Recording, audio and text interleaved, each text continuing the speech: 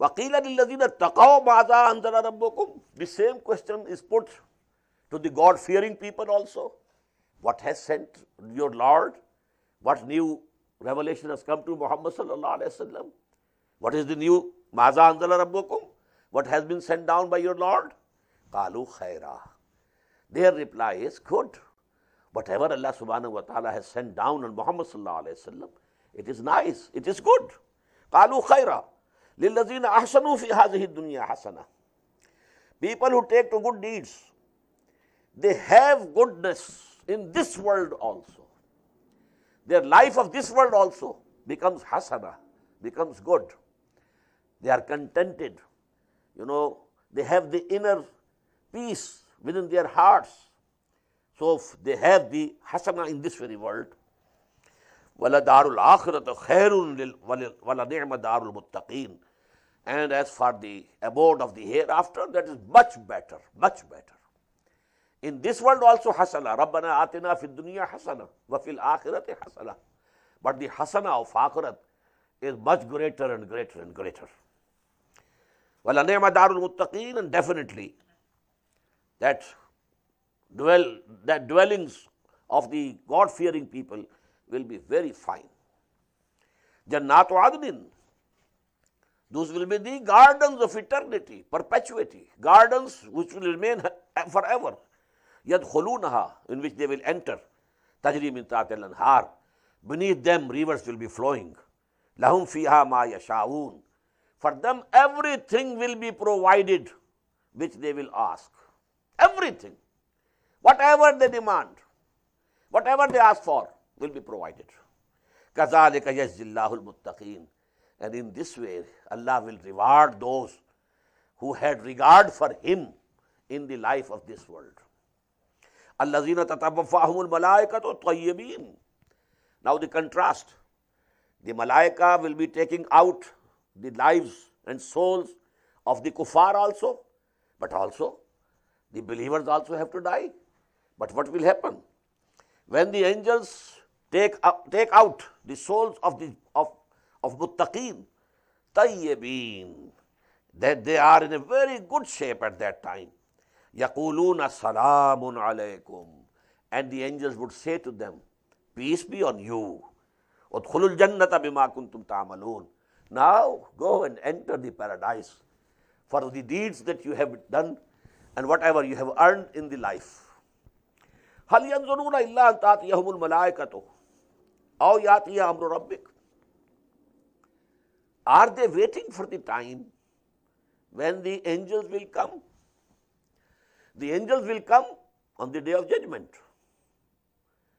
Not in this world now.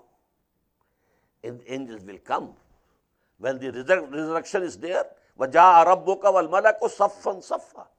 At that time, Allah will descend down and Malaika, the angels, will be in the form of multitudes, armies, saffan saffa. But not today. So are they waiting for that time to come? They will believe only at that time.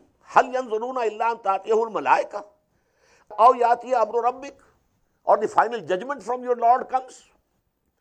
Then there will be no time for repenting or mending your ways. كَذَلِكَ فَعَلَ الَّذِينَ مِنْ قَبْلِهِمْ. This was the attitude that was adopted by those who were before them. The people of Nuh and Hud and Saleh and so on and so on. وَمَا ظَلَمَهُمُ اللَّهُ وَلَكِنْ كَانُوا أَنفُسَهُمْ يَظْلِمُونَ. And Allah didn't do anything wrong to them. Actually, they wronged themselves. Whatever they got were their own deeds, their own earnings. فَأَصَابَهُمْ سَيِّئَاتُ مَا عَمِلُوا وَحَاقَ بِهِمْ مَا كَانُوا بِهِ يَسْتَهْزِئُونَ. So then all the bad deeds that they had earned, the punishment that came over them, afflicted, and they were encompassed by their deeds, and they were encompassed by the same things about which they had been mocking. Oh, Jannah. Okay, there will be fire. Oh, what type of a fire it will be? They used to laugh at the Messenger of Allah, at the Prophet ﷺ. But now they will be encompassed and surrounded by those very things about which they had been laughing and mocking. وَقَالَ الَّذِينَ أَشْرَكُوا لَوْ شَاءَ اللَّهُ مَا عَبَدْنَا مِن دُونِهِ مِن شَيْءٍ نَحْنُ وَلَا آبَاؤُنَا. And these people who associate other deities with Allah subhanahu wa ta'ala, they say, had Allah willed, we would not have worshipped, neither we nor our elders, forefathers, would have worshipped anyone except Allah. He has all the authority. He could stop our forefathers. He could stop us.